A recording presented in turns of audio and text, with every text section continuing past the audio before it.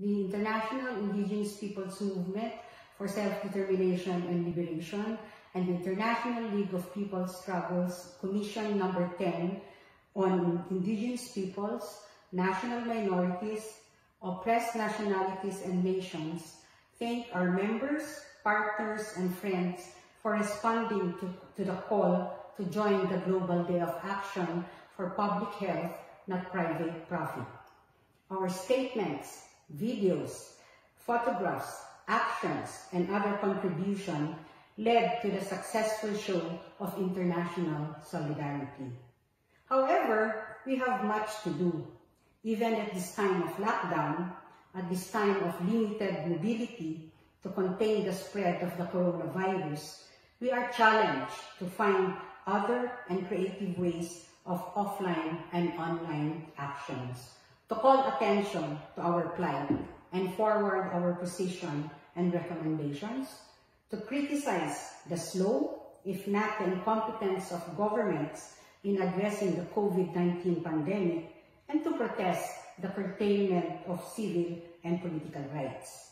Indigenous peoples should not be excluded and left behind in the demand for relief, food packs, and other aid from government.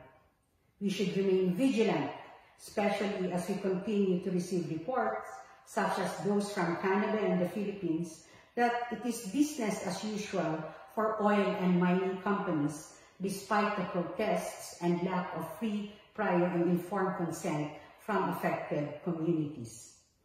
Even at this time, intrusion by oil and mining companies into the Amazon continue,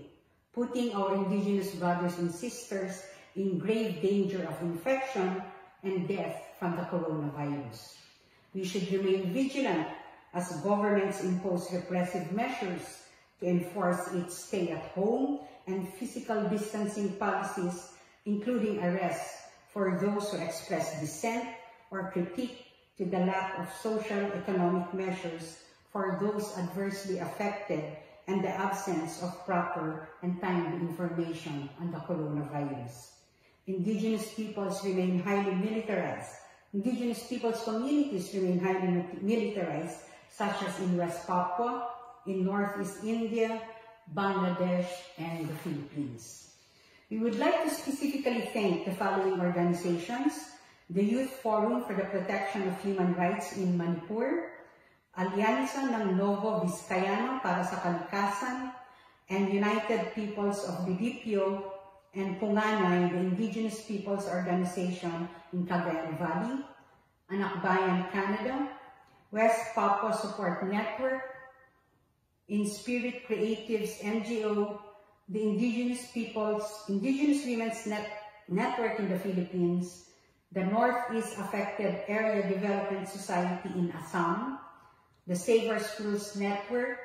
Sualabang sa Moro, Sandugo, the Movement of Moro and Indigenous Peoples for Self-Determination in the Philippines, Black Red Guard in the United States, the Free West Papua Campaign in the Netherlands, the Papua Militant International in the United Kingdom,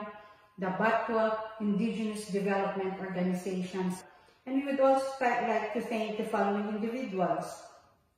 Mara Nika Chakma from Bangladesh, and the member of the House of Representatives, Bayan Muna Party List Representative Euphemia C. Kolyama. Now more than ever, Indigenous peoples should build solidarity among themselves and with other groups to change the exploitative and oppressive status quo.